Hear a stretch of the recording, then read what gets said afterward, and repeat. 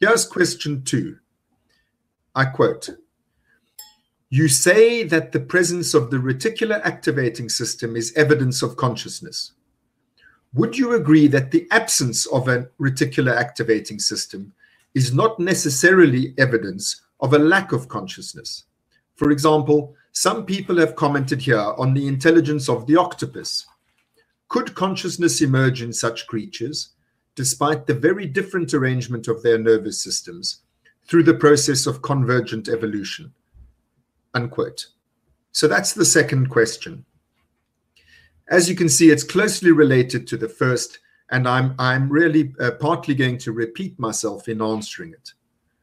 I do agree that the absence of a reticular activating system is not positive evidence for a lack of consciousness. I'm claiming only the converse, that the presence of a reticular activating system, all experimental evidence suggests that the presence of such a system is good grounds for assuming the presence of consciousness. In other words, if you look at the thing from the outside and you see a reticular activating system, there's good reason to believe empirically that from the inside of that creature, you experience consciousness.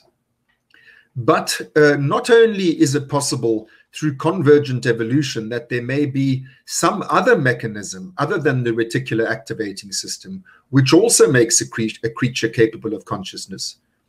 Not only is that possible and plausible, it's also even more so possible and plausible that there's some sort of proto-reticular activating system, some sort of primordial arrangement that precedes the evolution of the reticular activating system, which may have given rise to some form of proto-consciousness.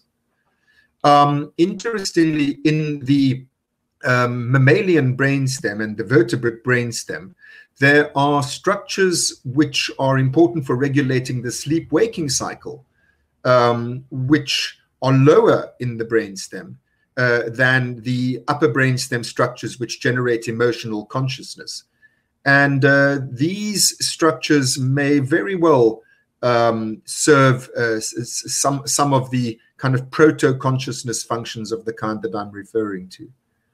There may also be entirely different arrangements. And I must confess, I know very little about the nervous system of the octopus, but I would be very interested to know, and perhaps one of our participants can inform us about this. I would be very interested to know which structures in the nervous system of an octopus, when damaged, lead to the external appearance of coma or of lack of volition, lack of intentionality, lack of sleep-waking cycle, and whatnot in octopus. I would then be particularly interested to know what those structures are connected to, because one of the reasons why I am so persuaded by the importance of the reticular activating structures that we've been talking about, by the evidence for their importance in relation to consciousness, is the intriguing link between these structures and body monitoring structures. The monitoring of the internal milieu of the body, in turn, is very closely connected to and broadcast to these reticular activating structures, and this gives good theoretical, makes good theoretical sense in terms of what consciousness appears to be there for, at least in its most elemental form.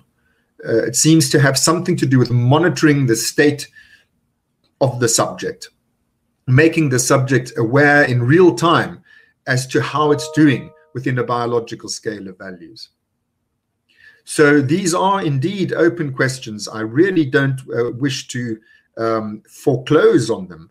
All I'm trying to do is, in a sense, the opposite, is to try to find the most liberal, if you will, method, an empirical method, which will enable us to be as inclusive as the evidence permits of other creatures other than us humans in the family of conscious being. I'm very ready to believe that there are other different and other earlier systems which performed a similar function. the capacity to be aware of your own biological state is obviously of such fundamental importance that it is almost hard to imagine how an ambulant creature, a creature that is moving around in its environment, how it would go about doing this in a way that promotes and sustains survival and reproductive success, if there weren't some sort of value system, some sort of quality attaching to a quality of goodness and badness, attaching to different types of actions in relation to these values of survival and reproductive success.